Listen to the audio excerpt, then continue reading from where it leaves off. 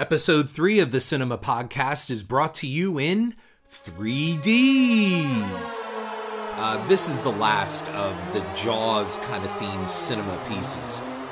Jaws is a reoccurring theme here because Jaws the Revenge is the reason why I started the cinema blog and subsequently the cinema podcast. And if you haven't tuned into the 2 previous episodes, Jaws the Revenge I consider to be the worst motion picture of all time and the true definition of cinema. Now, Jaws 3D seems like it's an easy target, and on Twitter a lot of people have said, no way, Jaws 3D is far worse than Jaws the Revenge. I think there's an odd mix here with Jaws 3D. Yes, it was done by Universal Studios. Yes, Carl Gottlieb came back and has his name on the screenplay, and a lot of the people affiliated with the first Jaws and even Jaws 2 do have their names on this. And the number one person, of course, is Joe Alves, who was the production designer for the first 2 Jaws films and a number of movies.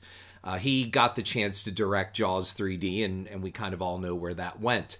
I don't think Joe Alves had the intent to set out to make a bad movie, unlike the filmmakers of Jaws the Revenge. Let's go back to the summer of 1982. I went to go see with a bunch of friends an airplane spoof type of thing on soap operas called Young Doctors in Love. And the trailer, the big trailer, on the front of that movie was for Jaws 3. And there was one catch to it that even as a young kid, I think I was in like 10th grade at that time, I was like, uh-oh, because it was in 3D.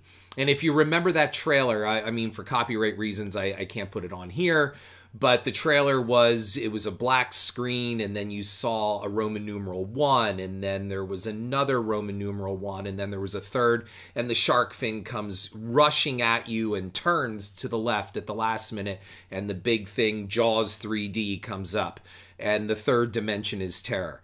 And as excited as I was for a Jaws 3, there was that uh-oh moment. I loved Jaws and Jaws 2 so much that when I got into 6th grade, I wrote Jaws 3, handwritten in like a Mead spiral notebook. It was like 200 pages of handwritten novel. And I brought back Chief Brody, and of course the setting is Amity, and I was in 6th grade, so what do you want? But that's how much I loved Jaws.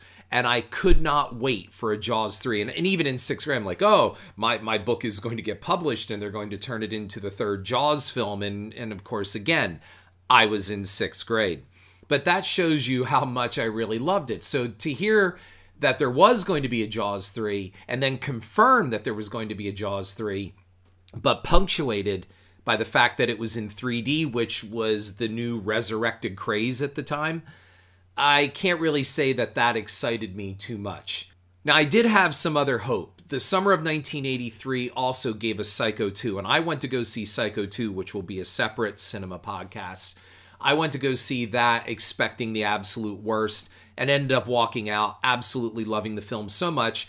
I called my parents at the payphone in the mall outside the theater, went back, bought a ticket, and went back in to see another show of Psycho 2.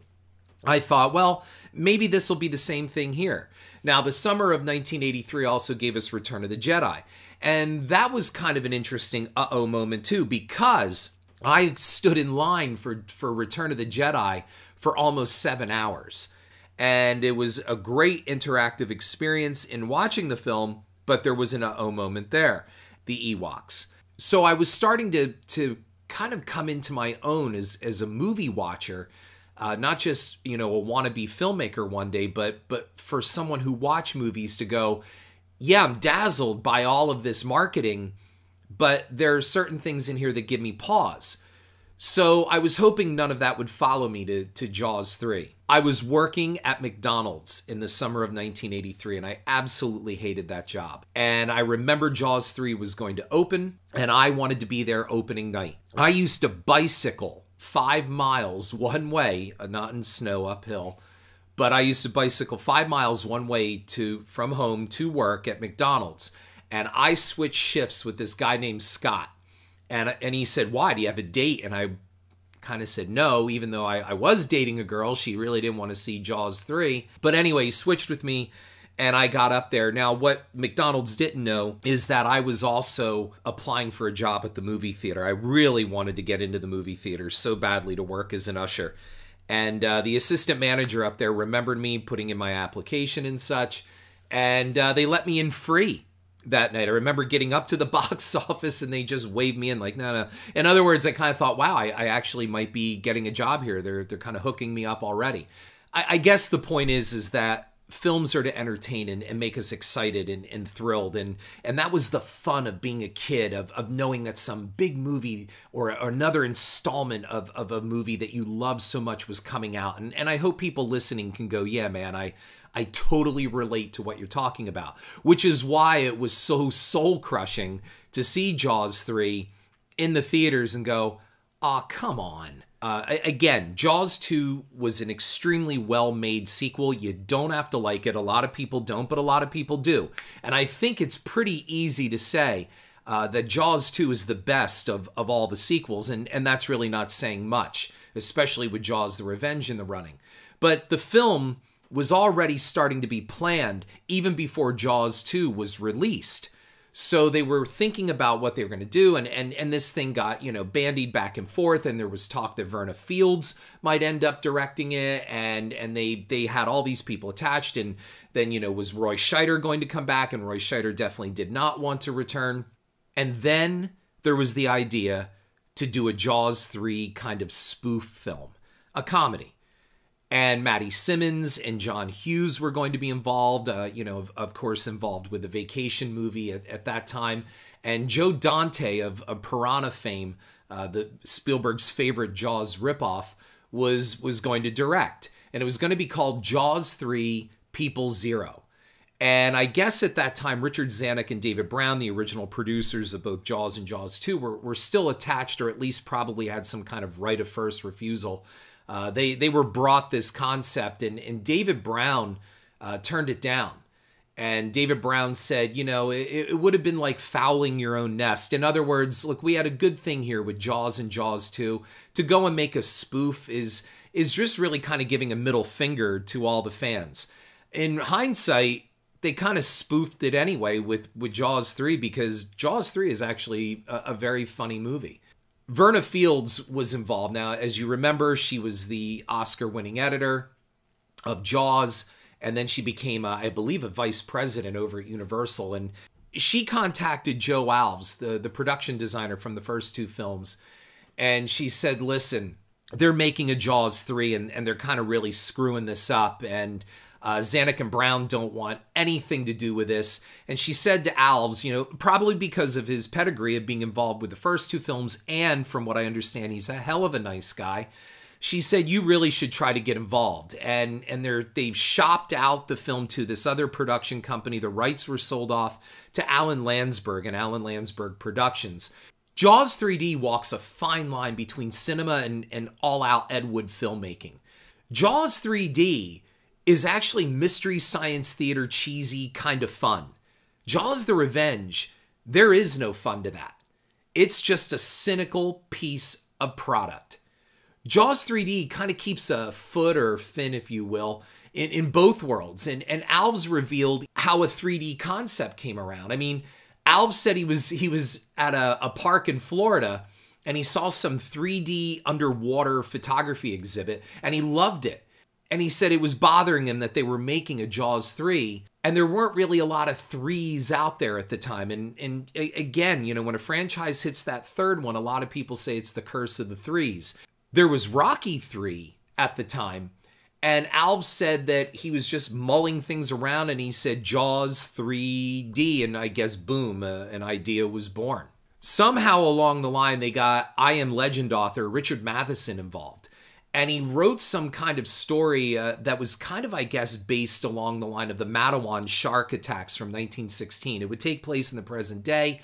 The studio got involved, and executives started mucking around with Richard Matheson's script. And look, we all know how great of a writer Richard Matheson was. And he said that, they made me rewrite this and do that, and they made me write a part for Mickey Rooney, of all people. And Mickey Rooney was going to be in this movie, and then he ended up not taking the role, so that was all useless.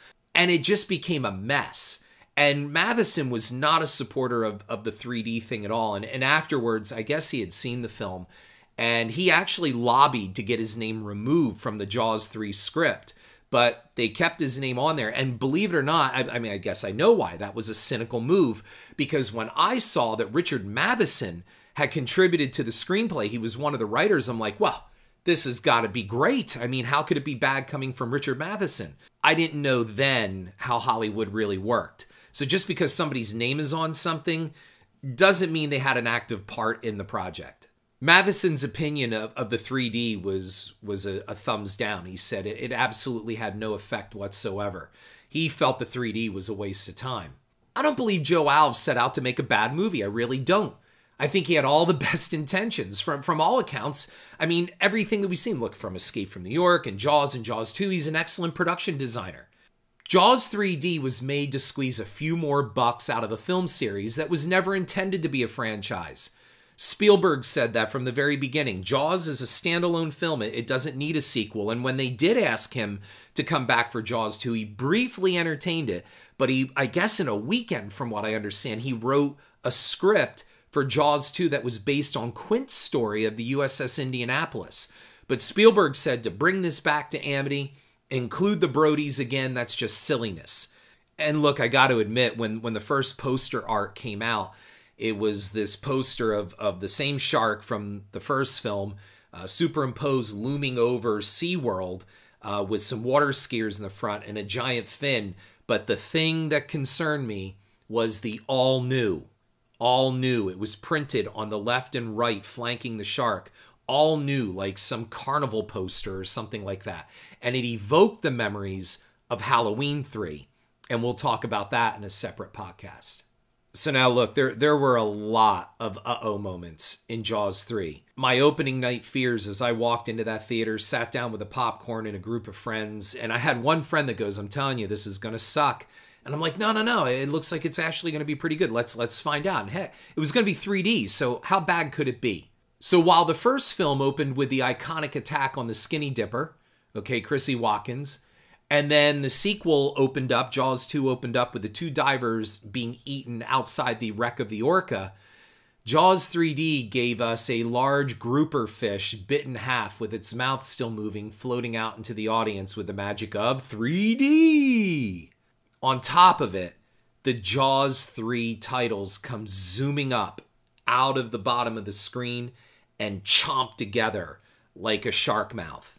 Folks, we were only 30 seconds into the movie, and my friend looked over at me with the told you so look. So I want to look at some good things real quickly here to show how this offsets cinema, because there were some good things in here that you're like, wow, this actually may be a good movie. And the standout was Louis Gossett Jr. He just won the previous year the Oscar for An Officer and a Gentleman. Why would he turn around and do a bad movie? That was a sign of faith for me that the film was going to be good.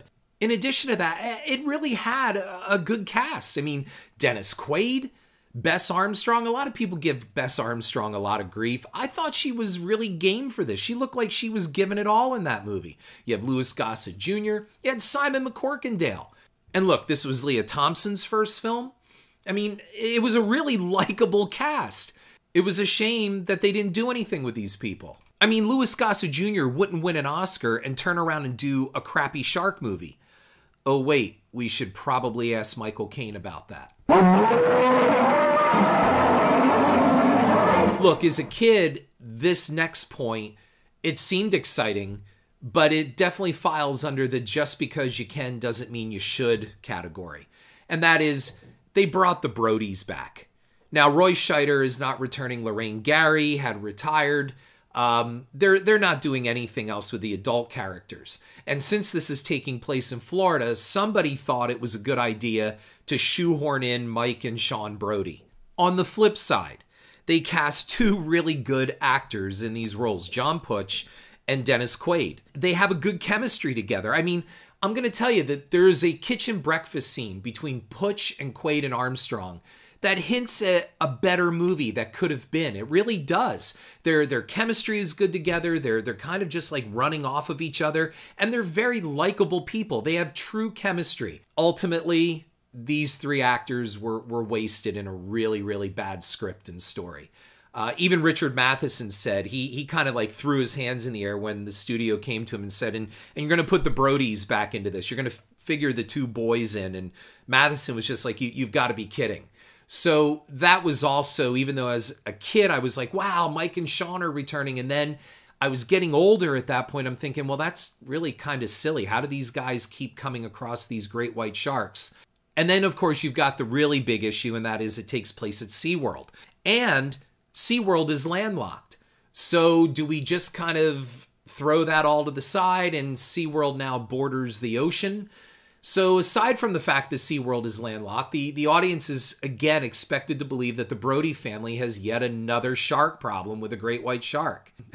They were actually considering using the same shark from Jaws 2, the one that was electrocuted after biting the cable, and making it the same shark that somehow finds its way to SeaWorld and into the Brodies' lives once again. And I remember reading a Fangoria article where Joe Alves said something along the line of, well, we chose not to go with that because we would have been laughed off the screen. But you kind of were anyway. There's a great story about Dennis Quaid where I think he said he was shopping in New York City and this woman came up to him and said, hey, you're the guy in Jaws 3. And I guess he said, yeah, I am. And she said, I got a question for you. Why do they make shit like that? And according to Quaid, he said that question so threw him, he actually quit acting for I think like a year and went to kind of go find himself and kind of reevaluate his whole life and acting career because of that question that woman posed to him. And once when he was being interviewed by ESPN for something, they were like, it was called I think the article was called 10 Burning Questions for Dennis Quaid. They asked him, which is your worst movie? And he said Jaws 3. When asked why, Quaid said, well, it's Jaws, sharks in 3D, but it's my son's favorite. He hauls it out about every month or so. And then when he was asked if he watches the movie with his son, he just simply and succinctly said, no. Jaws 3D boasts the biggest shark in the series. I guess this mama shark is 35 feet. And where Jaws the Revenge will run with it, this shark in Jaws 3D, it growls and it snarls. It can also swim in reverse, and so can the baby. One of the most ridiculous effect scenes in this film, and notice I don't say the worst, is because we'll save that one for last. But one of the most ridiculous scenes is when Simon McCorkindale is trying to lure the shark into a filtration pump. It's in a tunnel. His rope conveniently breaks. And somehow this shark that's moving a mile every 5 weeks is able to get a hold of him and totally ingest him. I mean, the shark, instead of ripping him to pieces, is like a whale and it just sucks him in. And we get a shot from inside the shark of Simon McCorkindale being chewed up. And not even being chewed, he's just being forced down the gullet of this fish. And it's a really bad scene. And I remember people laughing like hell in the movie theater. And that's when I was sitting in this movie. Not only was my friend right, but I'm actually getting angry watching it going, it's like they really just didn't care. I can't believe that we went from Jaws to Jaws 2 to this. Now, to be fair, and I started this out by saying, look, I'm going to give Jaws 3D a bit of a break on the Cynema label. There was a lot of bad luck with this film. The film's effects were shopped out to a lower quality effects company. There are several blue screen matte effects that were left in the film unfinished or unrefined. And I got to stop here to say that the plot line and even the effects remind me of Ultraman. Ultraman was this Japanese action science fiction series really for kids. I loved it growing up. I watched every episode and I have them on DVD. And it's basically about an alien superhero guy that comes down and fights gigantic Godzilla-like monsters to save Japan. There is an episode in Ultraman, I think it's called the Undersea Science Laboratory or Science Center, and there's this monster. It looks like a monstrous narwhal, and it's attacking everybody who have been trapped in this undersea science center. It's almost the plot of Jaws 3. And when I was watching Jaws 3 in theaters, I'm thinking, oh my God, I saw this on Ultraman. There are scenes in this where people are running through these connecting tubes in Jaws 3D, and it's clearly blue screen. There's nothing matted into the background. And in one of these tunnel scenes, a little girl goes, "Daddy, look." And he looks up and he goes, "Oh, holy shit." And yet we don't see anything. What are they pointing at? What are they looking at? And that's because the effects just weren't finished. The film had to go to print before the effects were finished, and that's the studio's fault. That's not Joe Alves' fault. I'm sure he was mortified by that. The film just gave up trying. And that, folks, is cinema. Look, Ed Wood used toys, styrofoam plates, and hubcaps for his alien spaceships, but he was trying his best, man. He wasn't trying to screw anybody. He wasn't trying to cut corners.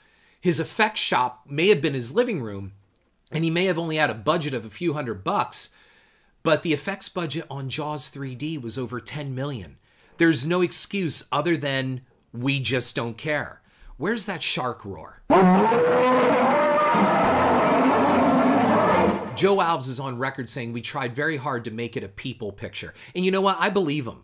But one of the worst visual effects shots, and it's at the end, ever put to screen in a big budget movie is saved, as I said, for last. And that's where the shark attacks the control center at the end. I challenge any of you, just go on YouTube. I have stills of it on my blog, on my Cynema blog. Those are the real effects. It looks like they went into a SeaWorld souvenir shop, bought some $10 rubber shark toy, like maybe a 12-inch toy, and they just dangled that in front of a screen. And then it comes up and it shatters the glass, and it's not even moving. And the glass shatters. Maybe they were trying for some stylistic, surrealistic effect, but none of it works. And then you're subjected to this rubber foam toy shark stuck in the window bay area, and it's trying to pull out, and it just looks horrible. I mean, it was laughable, and I'm sitting in the theater going, I can't believe I'm watching this. David Hogan, a special effects expert on Jaws 3D, said Alan Landsberg pulled the plug on electronic compositing the very day that shot was scheduled to be completed. When that scene was shot, it was done with a combination of a rear-lit screen and front-lit cloth. We told them at the time that it would be a real bitch to pull a film optical because the level of green are different. That's why you have such a mess at the end of this movie between the green screen and the matting and that awful rubber shark coming up to the window. It's just terrible. But then just when you think it can't get any worse, the shark is killed by a yellow grenade still in the hand of a dead Simon McCorkindale. Because again, sharks, I guess, swallow their prey whole, and somehow this shark can function, swing around with a huge hunk of meat in the form of Simon McCorkindale stuck in its throat while it's wedged in that control room tower. And the open space around that fish shows it could pull free at any time.